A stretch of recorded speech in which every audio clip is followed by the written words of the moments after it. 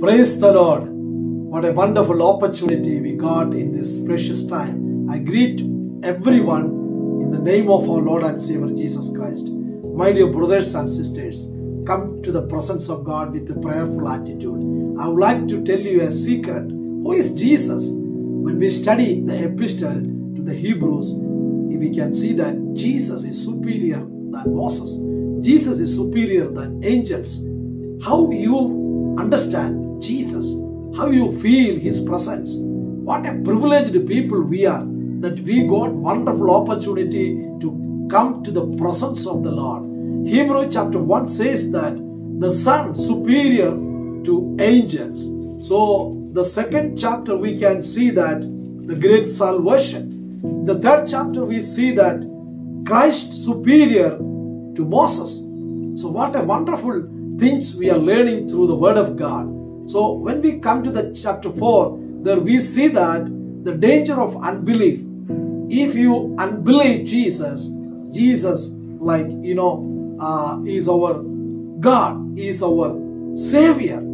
According to the word of God, according to the biblical perspective, if you are not believe, if we are not trust the Lord Jesus Christ, it will be very dangerous. So the dangers of unbelief, it deals in the chapter 4, the Hebrew chapter 4. So please pay the closer attention to the word of God. We can learn so many things through Jesus Christ. Jesus Christ is going to do the great and mighty things in your life. You may be frustrated. You may be sitting in your home with a pathetic, condition. Maybe you having sicknesses or, mentally disorder, whatever. So one thing, surely I can tell you that if you pray, if you speak to Jesus Christ, He is going to deliver you from all kinds of difficulties, from all kinds of the pathetic condition. So I encourage you, all of you, that read the word of God, read the Bible and study the scripture, the word of God. Through that, you are going to be blessed. The people of this world are always willing to hear, the great man of this world.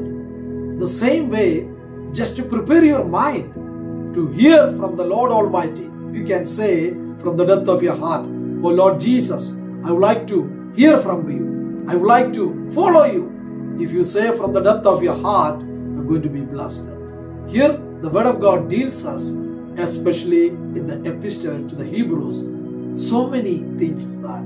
So Jesus is the superior to Moses. Jesus is superior than angels. These all things are there. If you see His greatness, His divine power, you will be blessed. So I would like to pray for you. Please commit your life to the presence of the Lord. Father in heaven, we come to Thy throne of grace. Thank you, Father, for your mercy and your blessing towards us. Bless these people, O God. Help them to see Jesus as the King of Kings and Lord of Lords in their life. I pray for everybody, those who are hearing this message. What are the difficulties and what are the problems they are facing? Lord, right now it may go away. I pray, I declare the healing or the blessing in the name of Jesus Christ. Oh, the powerful work may take place in their life, O God. Thank you, Father, you are going to bless these people.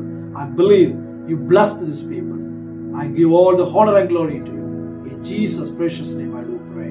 Amen. Amen. May God bless you through these words.